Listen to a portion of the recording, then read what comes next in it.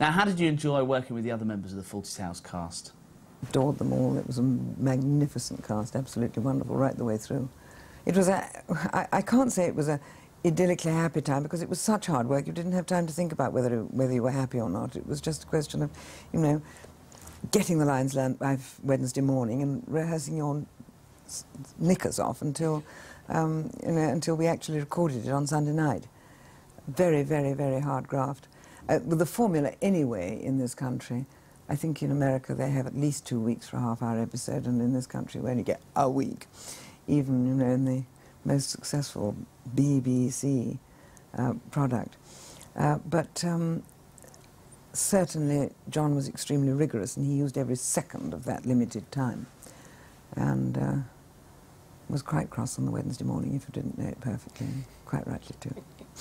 Now, there was some sexual chemistry between you and Nicky Hansen, the leather trouser-wearing man in The Psychiatrist.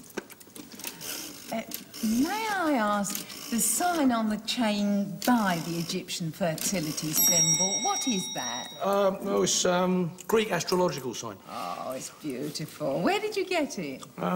Colchester, I think. What about the sexual chemistry between me and Nicky Hansen? Well, the sexual chemistry between me and Nicky Hansen is sort of normal, friendly, loving actor relationship.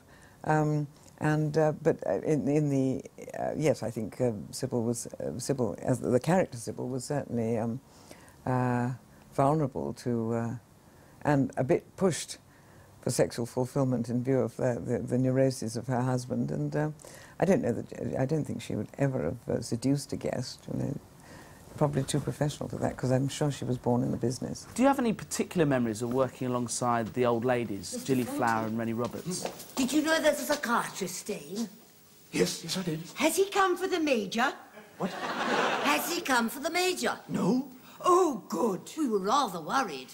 I'm sure they have them in Birmingham, too. God bless them. No longer with us, but they were just wonderful, highly professional, absolute darlings, you know. Just good old pros. They were magnificent. Yes, lovely.